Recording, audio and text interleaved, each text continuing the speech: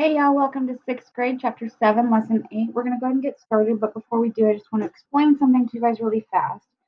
So a number by itself is one term. A number with a letter is another term, okay? Any letter. Doesn't matter what that letter or number is. It could be 100x, doesn't matter, okay? That's one term. If it was 100x squared, that's a different term. You cannot add the two of those together or subtract the two of those together. Okay? Same thing if it's a different exponent. Okay? Squared and cubed, you cannot combine those two when you're adding and subtracting. Okay? So we're going to go ahead and get started. Okay? So you'll notice that I went through and I just used a light marker. You can use a highlighter, colored pencil, whatever you need. And I just highlighted my like terms. This one has an X and this one has an X. I'm going to zoom in a little bit so y'all can see a little bit better. Okay, so 5x and 2x, you just add those together for 7x. We still are adding the other 7 there. So 7x plus 7. That's it. Okay, don't need to do any more. Okay, so now we have 16 plus 13p and 9p are both like terms because they both have a p. Okay, so now we just need to do 13 minus 9 is 4 and keep the p.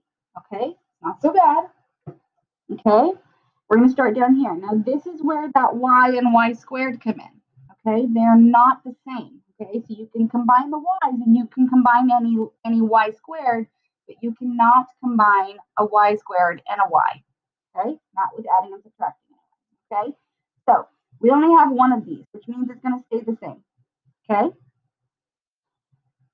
Okay, we have 13y minus 8y. Well, 13, we're adding because the bigger number is positive. So positive 13, negative 8, minus 8. Okay, so the bigger number here is positive, so we're adding. Okay, 13 minus 8 is 5y. Done. I cannot combine them anymore. I know that's a y and that's a y, but that's actually a y squared. Very different, guys. Okay, all right. So now, before I could go through and highlight them, I need to go ahead and use the distributive property so that I know what my terms actually are. So I'm going to do that in just a regular pencil so that then I can go and I can highlight my like terms, okay? So this is where we take on the letter or exponent, okay? So 5 times 2h, you can multiply those, so that's going to be 10h plus, there's a plus sign in the middle there, and 5 times 3 is 15. Then we're going to add on that 3h that did not disappear. Okay? So now I have an h and an h, and then I have a 15. Okay? So because it doesn't matter when we're adding which one comes first, I'm going to go ahead and put my 15, and then 10h plus 3h is 13h. Done. Okay? Really not so bad, guys. I want you guys to do number 6. I'm going to go ahead down to number 7 and show you guys a little bit of how to do this. Okay? We're going to use the distributive property. So we're going to take whatever number is outside of the parentheses, and we're going to multiply it onto the number that's inside the parentheses. Okay? And we're going to keep the sign. It looks like all of these are addition that's in the middle there. Okay? So I'm going to put that in the middle of every single one of these because they're all addition. Okay? I'm only going to do 7 through 9 with you. You guys can do the other ones. Maybe. We'll see. Okay. Maybe not. Okay. So 2 times 9 is 18. And 2 times 5 is 10. And I'm going to keep the K. All right.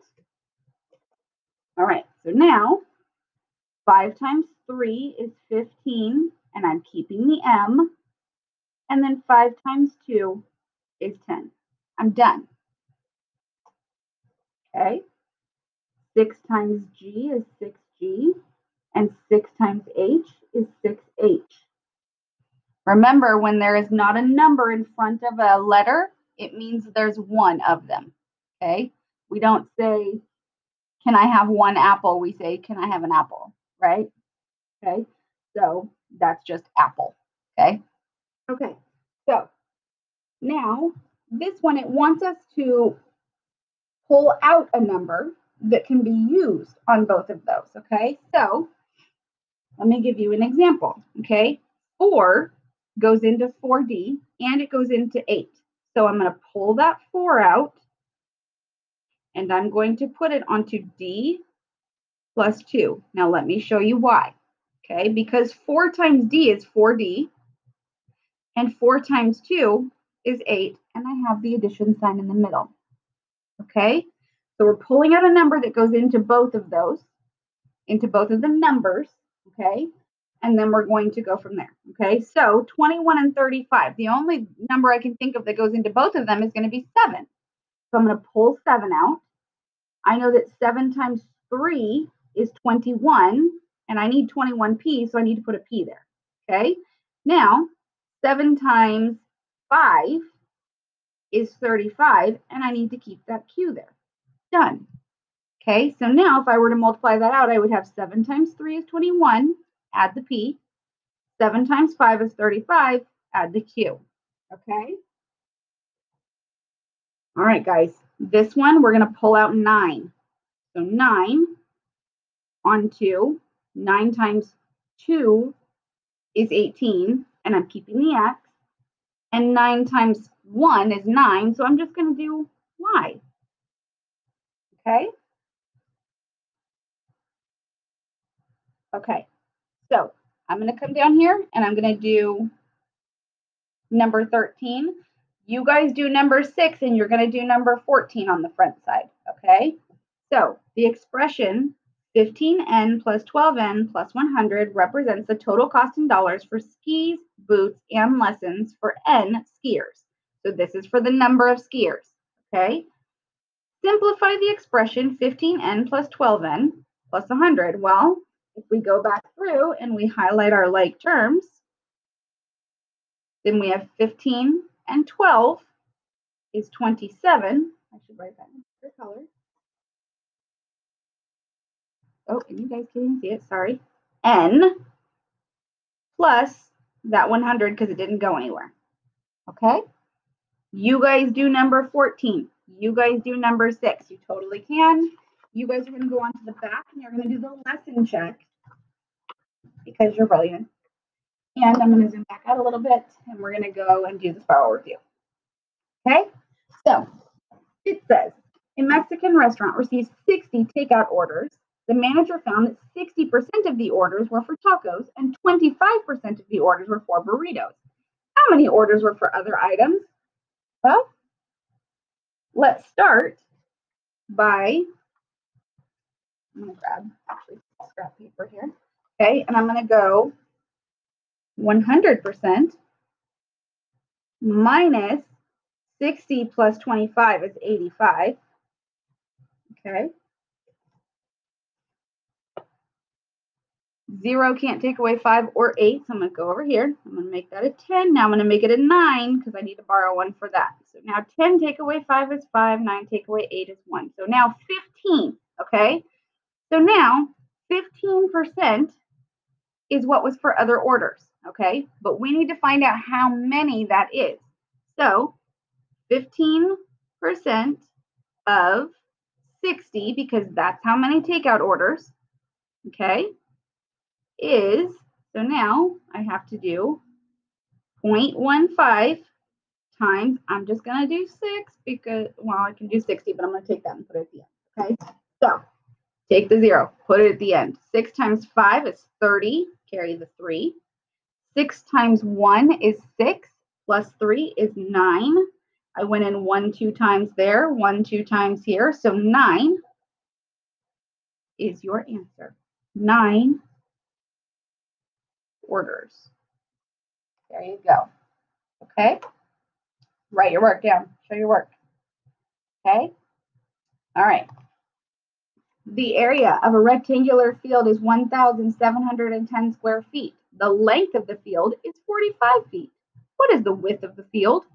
All right. Let's do it. You ready? Okay. I'm just going to flip that around and make it easy. Okay. So area equals length times width. Okay. So now it's giving us the area is, no, not color, 1,710 equals, and it is giving us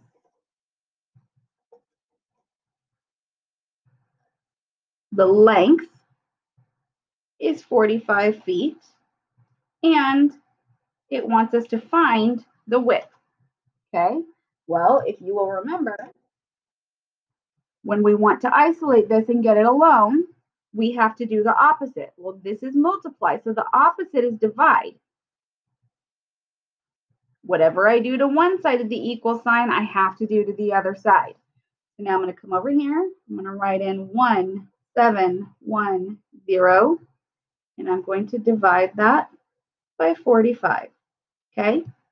I am also going to go over on the side here, and I'm going to write down multiples of 45 because I really only know those up to 90, which is only 2. So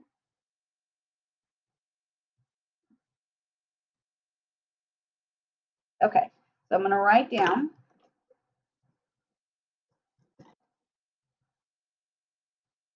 45, 90, 135,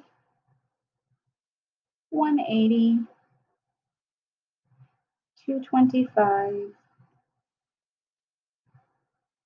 Okay, so that's 5, and I hope I don't have to go any further, but we'll see. Okay, so now, so 45 is not going to go into 1. It's not going to go into 17. It'll go into 171 3 times for 135.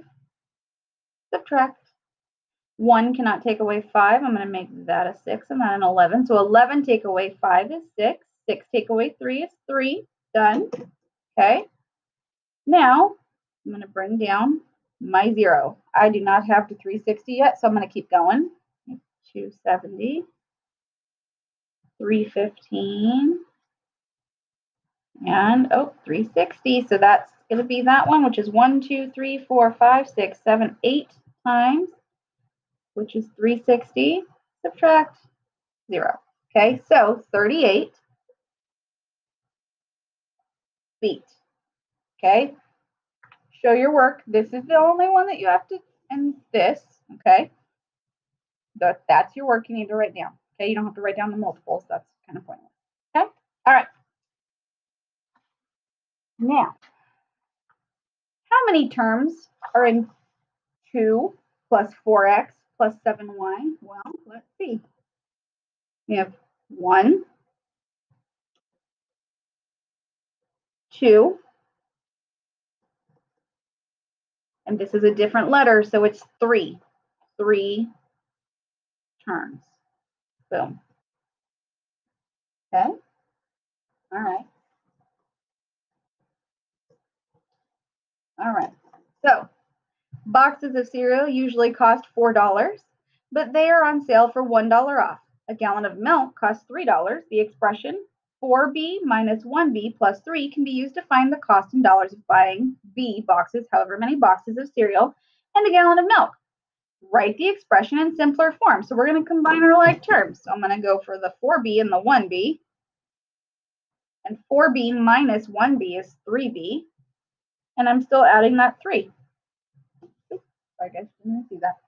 Okay, all I did was go through, highlighted my like terms, combined them, and kept the other one. Okay? All right, guys, thanks for hanging out for 7.8. Come on back for 7.9. See you soon.